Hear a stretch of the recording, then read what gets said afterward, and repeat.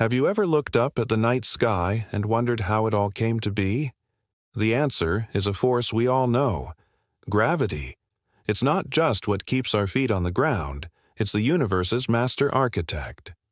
In the first moments after the Big Bang, tiny ripples in the fabric of space-time were all that existed. But gravity, patient and relentless, began to pull matter together. It formed invisible scaffolds of dark matter, creating the first cosmic structures. Gas and dust gathered in these vast halos, swirling into magnificent spiral galaxies like our own Milky Way. At their hearts, supermassive black holes grew, shaping the galaxies around them.